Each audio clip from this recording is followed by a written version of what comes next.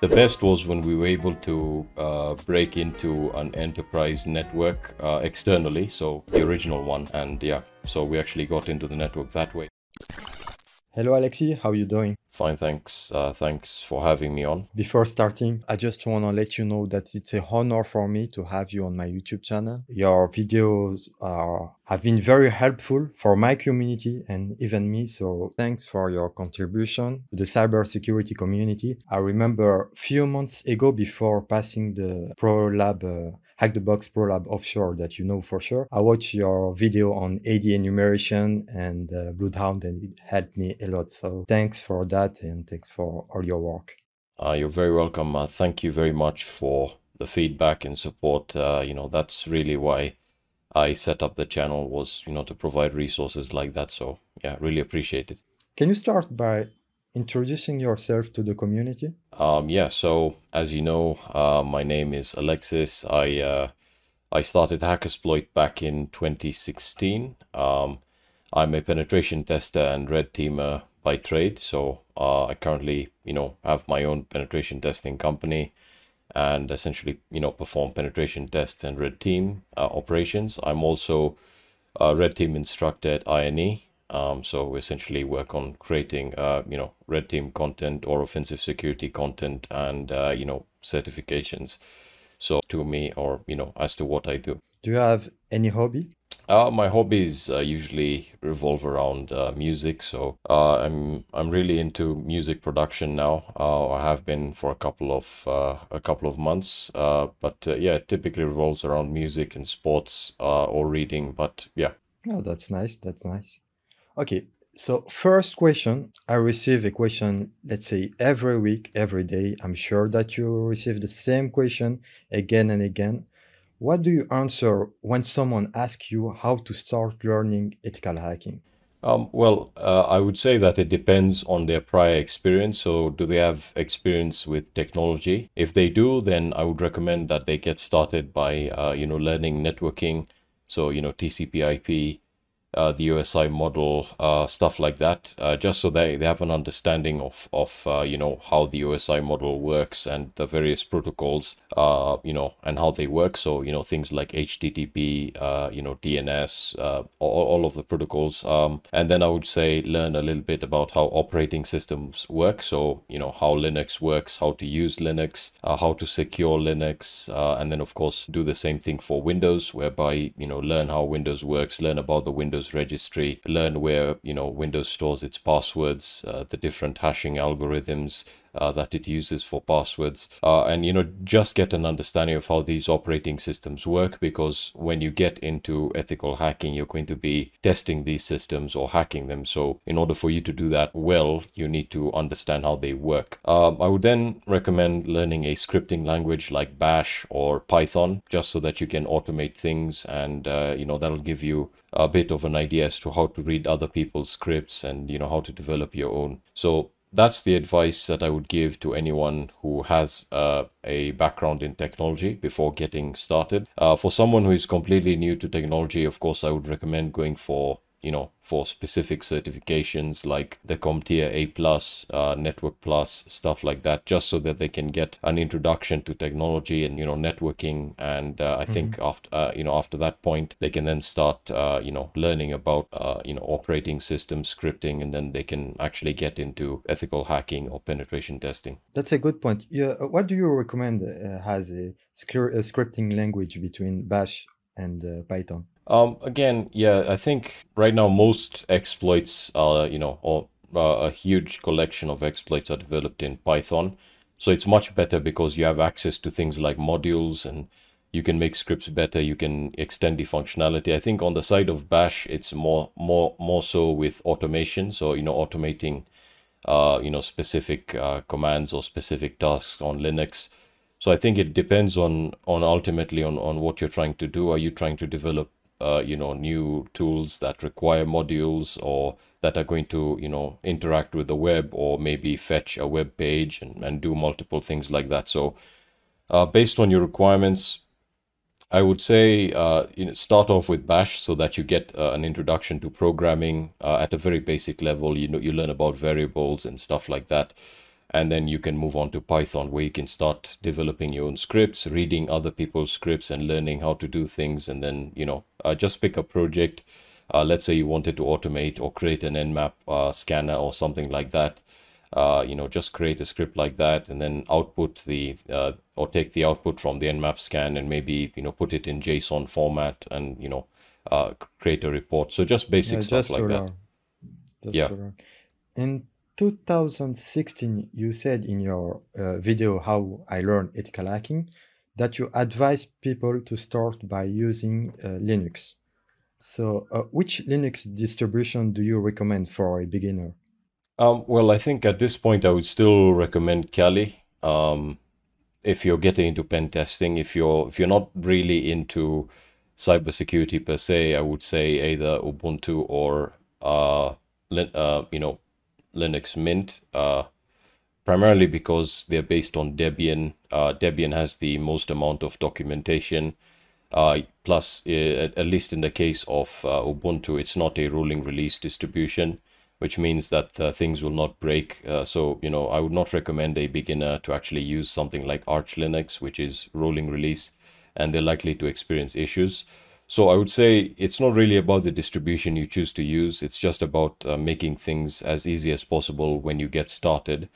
After that, you can then start, exploring the other distributions. So I typically recommend starting off with a Debian-based distribution like Ubuntu and or Debian, and you can try Linux Mint. But nowadays there's a ton of other distributions out there. The only reason why I like Ubuntu is because Ubuntu has always been consistent, right? Ever since I started using it in It's from South 2008. Africa also, I think. Yeah, it's from South Africa. So uh, Okay. it's I really like Ubuntu, and it's not just about that. It's because it's always worked for me. I've never had any issues with it, and I've installed it on multiple systems, and yeah, so that's what I typically recommend. Which certification do you advise for red to start red teaming, blue teaming, or purple teaming, and why? I think I can only speak on the red team side of things because that's where I have most experience. On the blue team side, I know there are quite a few certifications, but I think on the red team, I would say the certifications you should go for. To start off, I really like Hack the Box Dante Labs. I think that's a very good one. That'll give you a proper introduction to what a real environment looks like. I would say then the OSCP, obviously. And, the reason I say OSCP is it's not really a red teaming certification, but it'll give you, a proper introduction to penetration testing and red teaming and, the various tools you'll need to use during the process. I think then at that point you typically need to, once you're a red teamer, there's really specialized certifications. Like one that I really like was the Pen Tester Academy's CRTE certification or CRTP. So I think there are two of them. So there's a certified red team professional and certified red team expert. So that will really focus on Active Directory pen testing, which is very important when you become a red teamer. So those are the ones I recommend for the red team. For the blue team, as I said, I don't really have much experience now, although I was involved in blue teaming a few years ago. So I'm not really aware of the certifications there, and I'm not sure, where they stand today. But I think on the blue team side, it's more to do with getting certifications for individual tools. So, on the blue team side, you'll typically have multiple tools that you're going to be using, whether you're working as a SOC analyst or incident responder. So, just learning and getting certified with all those tools is important. For the blue team, for the purple team at this point, that's still a very new field, so there's no real dedicated certifications for that. But I think having a mixture of experience in blue teaming and red teaming is obviously going to be important. So, yeah. About OSCP, what do you think about the recent changes? I mean, the price, the certification support now from paper to digital. What do you think about that? I think it's I'm not really in support of their new. I like the new content. I think Hmm. that's good. Their new labs are good, which With is the why they AD. probably, yeah, Yeah. yeah. I really like that. I think that was very important for them to do. So that's good. For the pricing, it really doesn't make sense to me because for what they're teaching you and for the labs they're providing you, you can get the same experience on like Hack the Box. Like if you remove the video side of things, the labs are pretty much the same thing, right? So I think what people are paying for now is really the actual certification, and the OSCP has now become very valuable, which is why they can price it like that. But again, I think for certifications like the OSCP and SANS certifications, they obviously now they're obviously going to be on the higher side because they are more valued, and once, so for example, if like OSCP or offensive security gets into a partnership with a government, right, where they're training government officials or individuals involved within the government, then they can increase the price significantly. So I think I really don't like the new pricing model, but the content and the labs are good. They've always been good. As for the fact that they've moved to a digital certification, I think that's fine as long as you get a certificate ID that can be verified. Although having the actual paper certification is really cool because it's something that you can hold. But I think they also had to do that because of COVID and the fact that, sending things across the world had become extremely difficult and also quite expensive. But I think what they've done is they've just made the operations better in terms of logistics, and I think they just saw that it would be better if they, send digital certificates. As long as you can verify them, I think that's perfectly fine. Yeah, but at least I think they could add an option to pay for the certificate in order to receive the paper, as Econsil is doing now with CAH. You are absolutely right. I think they should have an option at least to provide you with like a printable format that, you can sort of print yourself, although I don't know whether people would like that. But I think that's a very good point you mentioned because all the previous OSCP holders will have theirs in a printed format, and then the Hmm. new ones will not have that. So, yeah, I think they should provide the option where you probably pay like maybe 20 or $30 and you can then get it Yeah, sent to something. you. From your point of view, what is the importance of low-level programming language in red team ops? So I'm guessing you're talking about, are you talking about C, assembly or C or, C, yeah, yeah, exactly. yeah, so I think that's useful if you're becoming an exploit developer. I think knowing basic C is important because some exploits for Windows are written in C. So, C, C++, C sharp, just knowing how to read and understand what's going on with an exploit is very important. But that only becomes useful when you get into reverse engineering and exploit development, where you're making your own exploits, Hmm. specifically for Windows and Linux. So again, it depends on what you want your skill set to be, because in a team of penetration testers or red teamers, there's always going to be a guy who is good with Active Directory, a guy who's good with Linux, and then there's a guy who knows how to develop exploits or modify them. So if that's something that interests you, if you like developing exploits, testing them out, then I would say, learn C, C++, and C sharp, because those are the most important ones right now.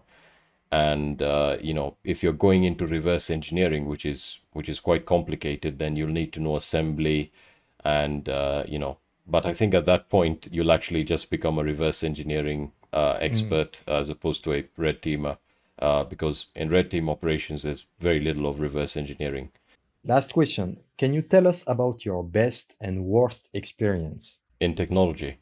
in technology or red team mission? Yeah, so I think before I worked, I think I'll start off with my worst. Before I started as in penetration testing or in cybersecurity, I worked as a Linux system administrator for a large organization. So I remember there was once where I was actually working with another sysadmin on developing a script to automate, to essentially dump the database, and then of course make backups of specific directories and stuff like that. And we ended up messing up the database. I'll not get too into that because it was a really, really difficult day. But we ended up messing the database, which brought down a few Oh my God. internal applications that were using that database, and so we essentially brought down the entire like accounting department for I think 2 days. But luckily for us, we actually had taken, or we had actually Okay. started taking offsite backups just in case this would happen. So I think that's the worst because, you know, at that point when it happens, you just become a little bit confused. You don't know where to start, what to do, whether you can recover it, whether you need to restore a backup. So And I you think have that's the you worst. you don't have anyone to help you. You are just alone with your colleague. Yeah. Yeah, and you know, you're pretty much just alone with your computer. So, and then, you know, after a few minutes, you start hearing people saying something's not working or they're not able to Yeah, log in. So, I know that. I know that. Since I was working in incident management, so I know what it is. yeah, And what's the best experience? the best. I think there've been quite a few of those, especially as a red team. I think the best was when we were able to break into an enterprise network externally. So they had. They had a guest Wi-Fi network, which was WPA2 Enterprise, and we'd Okay. essentially set up a. We had of course tried the actual passwords and, you know, and password and trying to receive a salt, but, you know, that didn't work. So we actually set up an evil twin. So we essentially cloned the same network, and we actually got someone to actually provide their Wi-Fi password. We did this in the morning, so that you know, when employees started coming in, we had deauthed the other network, and so they had to connect to the new network because it had a new MAC address. So when they connected, they then provided the password, and then we just stopped deauthing the original one, and yeah. So we actually got into the network that way, and then at that point there wasn't any because that was still DMZ, if you will. Hmm. There wasn't really any defenses there, so, you know, we had at that point at least we had some form of access in the network, and then we were able to make our way in, you know, by pivoting, because there was an the actual reception's computer for some reason was on that network. I'm not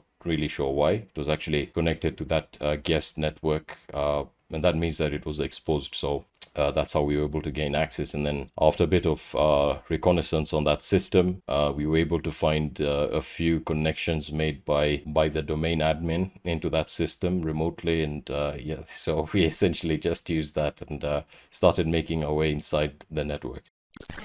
Hey guys, I hope you enjoyed this video. Don't forget to like, comment, subscribe. Check the description, you will find Alex's YouTube channel. If you want to learn more about penetration testing, subscribe to his channel. He has a lot of very helpful videos. Take care of you. Ciao.